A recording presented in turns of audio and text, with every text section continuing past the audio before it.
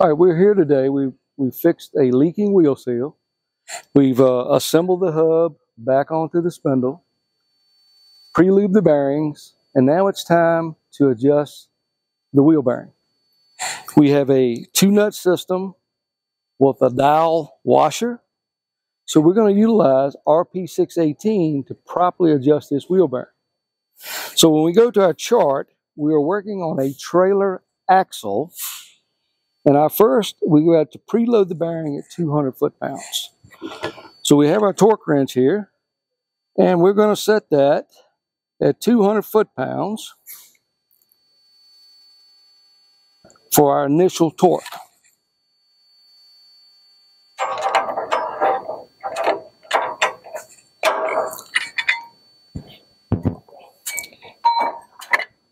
Now, while we are torquing this wheel bearing, we're rotating the hub so the bearings will seat in. Rotate the hub,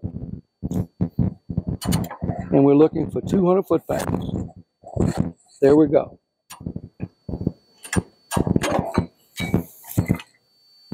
All right, we've done our initial preload of our bearings at 200 foot-pounds while spinning the hub. Once that's done, we backed off the adjusting nut 1 full turn.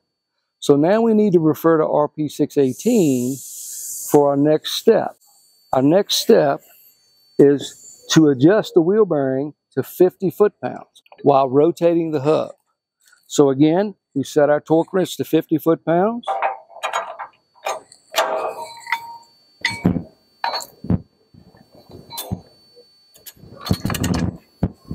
And while rotating the hub, we torque to 50 foot-pounds. There we have it.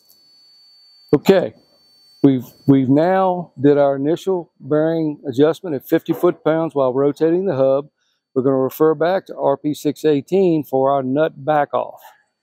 And here we have to determine what we're working on. Again, we're working on a trailer axle. It's not a castle nut. So if it's a 12 or 16 thread pitch nut, we back it off 1/4 of a turn. So with our socket, we back off 1/4 of a turn. And now we're ready to install our dowel nut.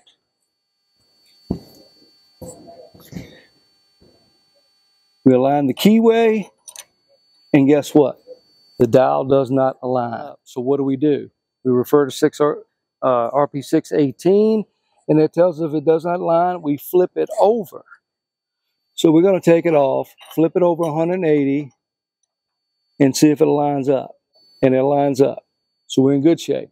If it does not align, you would loosen the nut so it will align. Now we're ready to install our jam nut.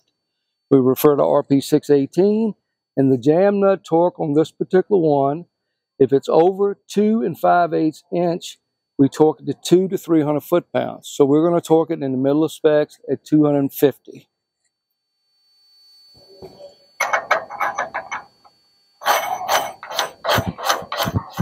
Then we set our torque wrench at 250 foot-pounds. And we're going to tighten our jam nut.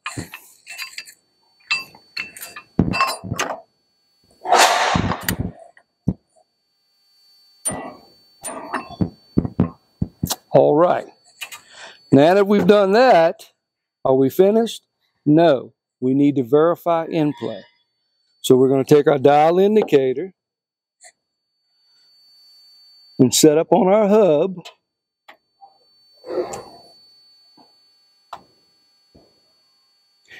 And we're going to grass the hub at 3 and 9 o'clock, rotate, force in, and then pull out.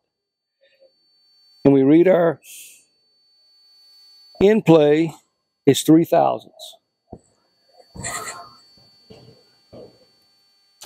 And we're in acceptable in play, 1 to 5 thousandths. And that's adjusting, manual adjust wheel bearing.